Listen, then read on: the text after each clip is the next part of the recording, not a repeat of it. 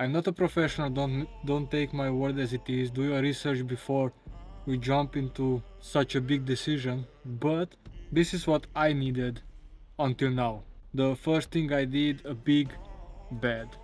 And the reason why I put a bed what occupies basically the whole place is because I want to spend as little time inside the van and as much time I can outside the van, because the whole idea basically was that I spent a lot of time driving to get to the different destinations, then I go outside in the nature to camp, cook, hike, fishing, whatever, and then at night I need a good sleep. So basically the big bed part was very important for me to get well rested. And I thought about the storage, because I need some storage as well, and the solution I came up with is I lifted the bed like 50 centimeters, and like that I have a lot of space under the bed what I need. Basically I have on this part I will put my clothes under the bed. I have like baskets or something, there will be my clothes, and the back of the van, which I can't open it now because there are branches, there will be the kitchen area. I will put a small gas stove there, all the things what you need for the kitchen area.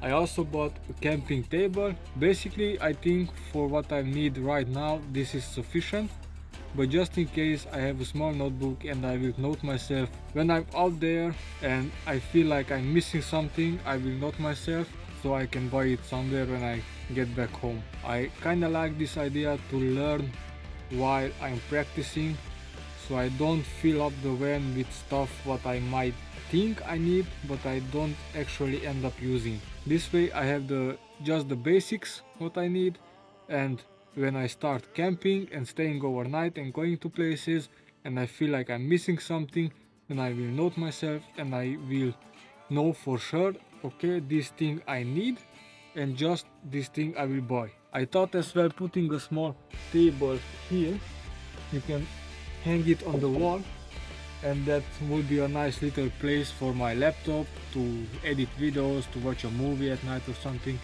But that's just in plan, I don't know if I'm actually gonna do it. And the bag with the cameras, laptop, charger, whatever, I will hang it on that wall, but I have to find a solution. There I have a place to hang it, but I think when I will drive it will keep moving and make noise, and I'm really annoyed when things make noises in the car. Came out a little bit in the nature because in the past couple days we had such a crazy weather.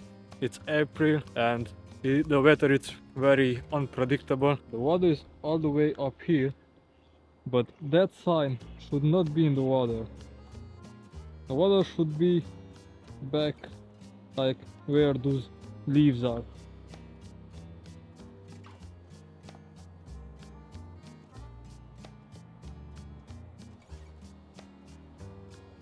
The water is cold as fuck. Last week we had such a good weather, but the water is still cold. The balls are supposed to be above the water, not under the water. That's how big the water is right now.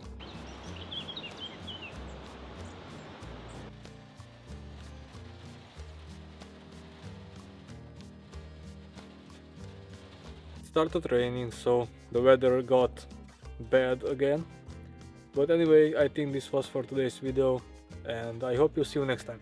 Bye bye.